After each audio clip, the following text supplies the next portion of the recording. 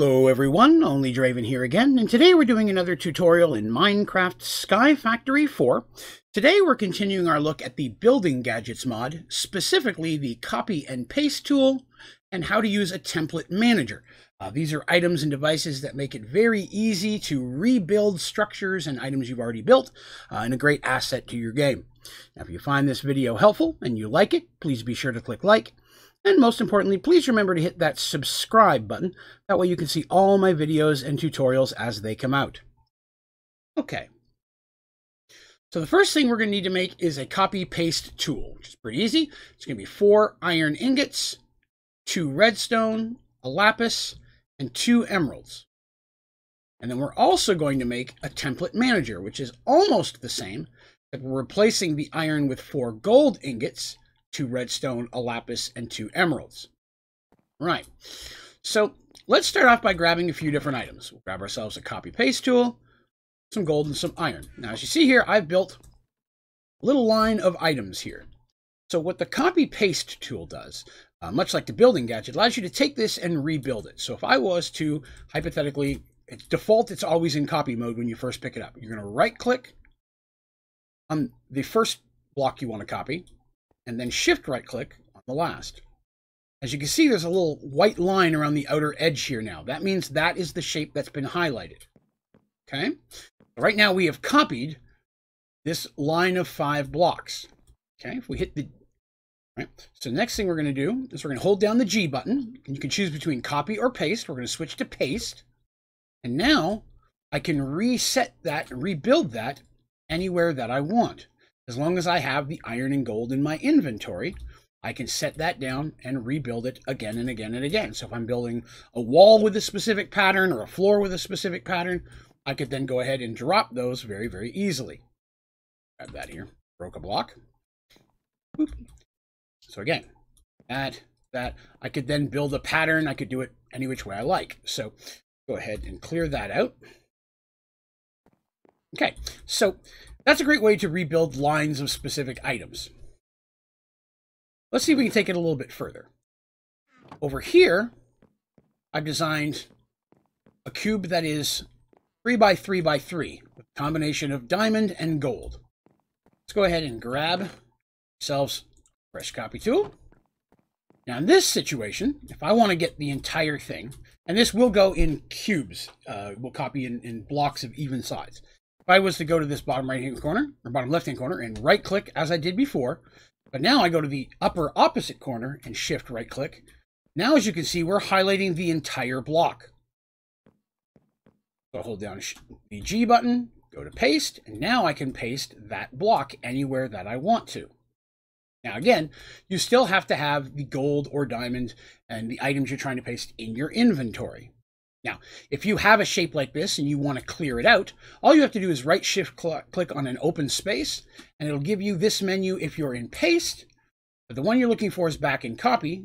I'll hold down the G menu, okay, get back to copy, and then shift right-click, and it gives us what we've basically saved. You can hit clear, and that will erase whatever you've highlighted.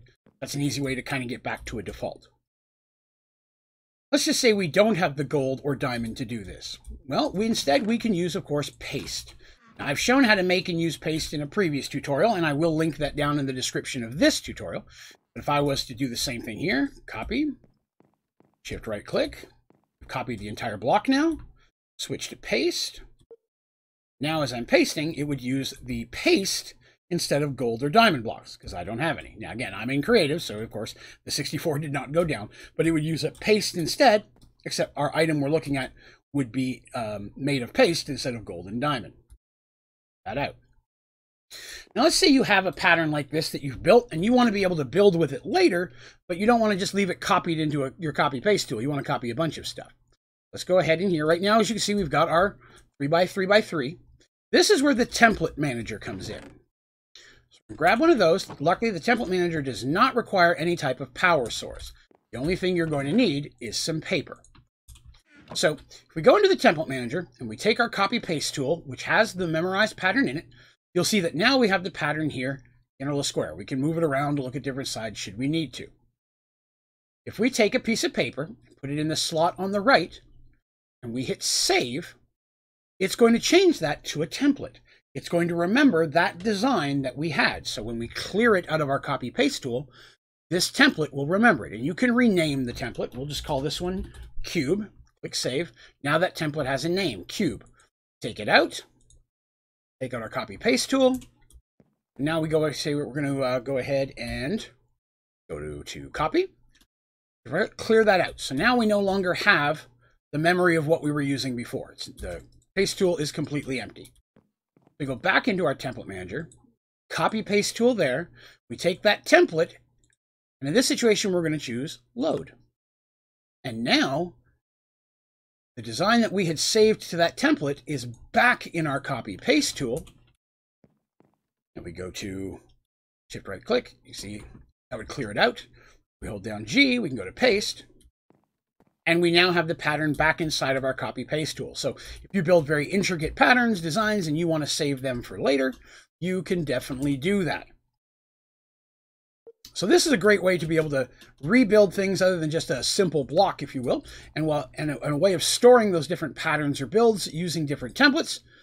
Have a chest full of those, grab the one you need whenever you want to rebuild something specific.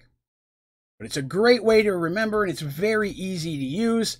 And if you're building repeat patterns like this, maybe one of these in every corner of a flat area, or you're building a wall in this pattern, you can just set these side by side by side, as long as you have the gold and diamond or the paste to be able to build as much as you need.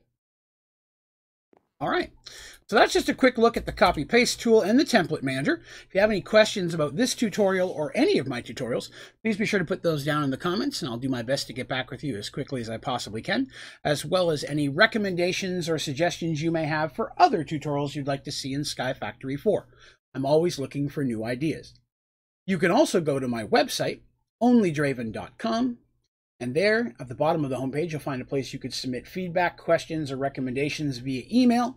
You'll also find a link to all my videos and tutorials, my social media accounts, streaming schedule, the ODG store, links to join the ODG Discord channel, and a lot of other awesome resources. I really do recommend checking out the website.